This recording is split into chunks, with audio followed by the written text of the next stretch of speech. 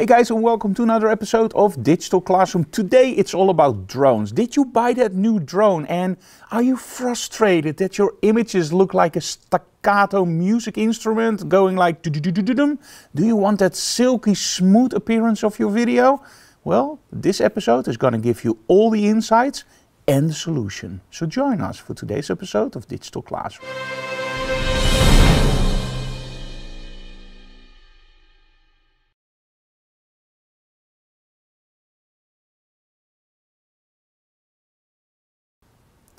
We all love drones. I love drones to take multi-shots, panoramic shots. It's awesome. But I also love to do it with video.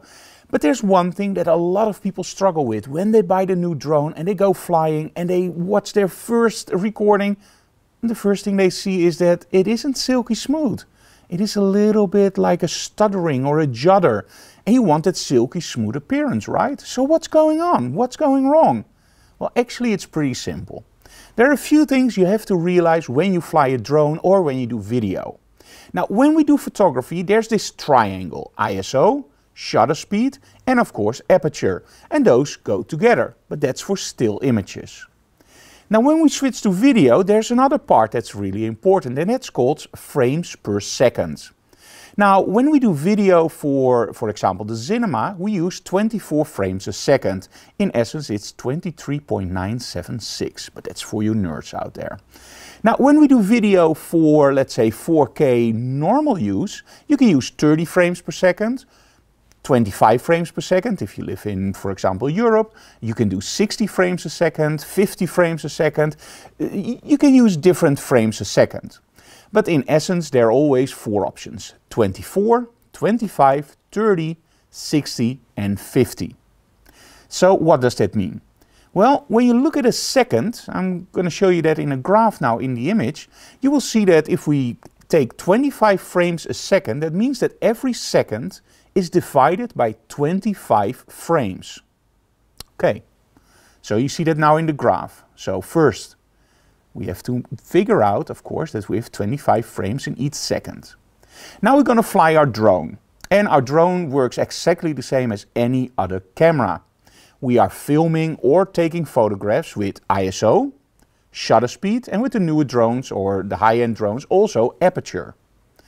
So how does this work? Why is the judder in your image? Well, that's actually pretty simple. Look at the graph above. I've now inserted a very fast shutter speed, let's say 1/1000th of a second. What you will see is that those 25 frames a second are mostly empty. And there's only one little spike of information, which is actually, well, your recorded video. So you can imagine when you watch something like this, you will see that the video is shown, next frame, and next frame. For the very simple reason the shutter speed is just way too high. Now when we lower that shutter speed to, let's say, 1/25th of a second, look at the graph. Now you will see that the whole frame is actually filled with information, or in other words, with video. Now when you take a picture, you don't want 1/25th of a second for the very simple reason you will get motion blur. But when you do video, it's very important that you try to keep that shutter speed as low as possible. Because when you shoot 25 frames a second, let's say at 1/25th of a second, the whole frame is filled with information with video. And now you get a silky smooth appearance in your video. So you might wonder, okay Frank, so I have this beautiful DJI Mavic Pro 2 and I want to fly with it, but how can I set it up? You can change your aperture, of course, but when you're in a very, very bright situation, even with the aperture on the highest setting, you won't get that 1/25th of a second. So what do you need? Well, you probably already know ND filters for photo cameras, right? Where you can literally stop a waterfall and get this silky smooth water. Well, you have exactly the same stuff for your drone. When we look at my drone, you can actually see that on the front I have a filter. This is an ND filter. Now there are many brands out there, but the brand that we actually use is Freewell. And this is the set I'm using on my drone, the 4K set. And you have several different options. For example, you have partly cloudy days, reducing glare. You have normal sunny day, reducing glare. Bright sunny days, reducing glare. And of course, very bright sunny days, reducing glare. So what is that reducing glare? Well, very simple. You need a coating on your filter to make sure that your images get the maximum contrast. You can do a little bit of dehazing, of course, in Lightroom, but it's better if you do it in the filter. The other thing that's actually more important. When I look at this kit, I have an ND8, 16, 32 and 64. That means how many stops light does it take away? Well, in all honesty, in the Netherlands, we often fly with ND8s or ND16s because we don't have a lot of sun.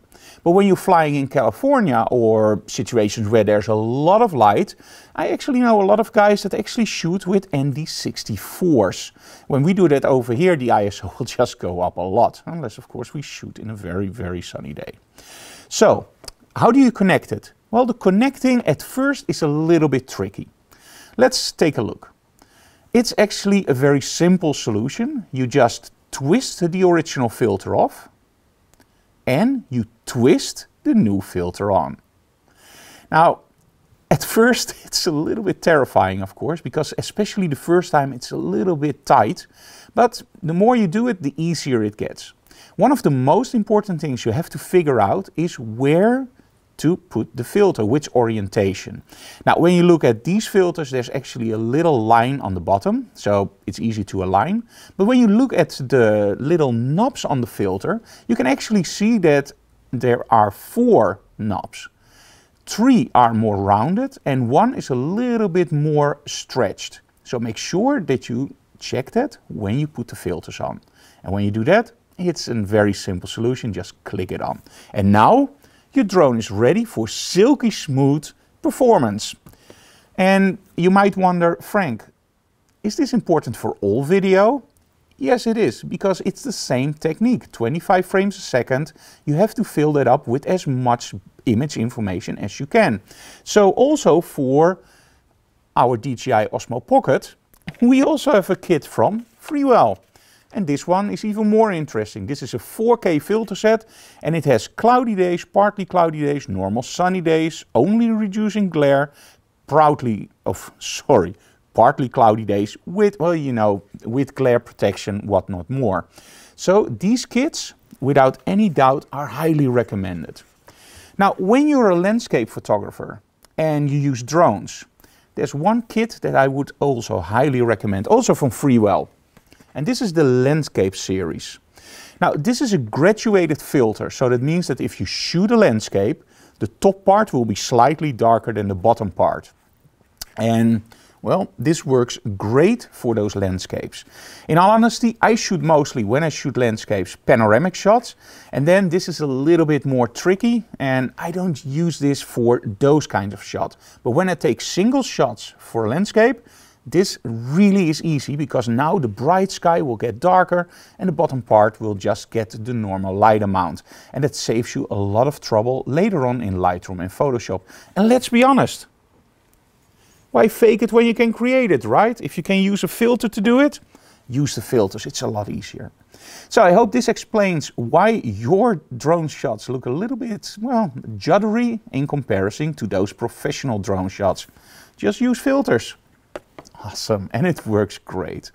Thank you so very much for watching, guys. If you like what we do, please subscribe to our channel, leave comments below, smash that like button because we really like that. But most of all, tell other people about it. If you want more behind the scenes videos, photo critiques and whatnot more, join our Patreon on www.patreon.com/frankdoorhoff. See you next time. Bye, guys.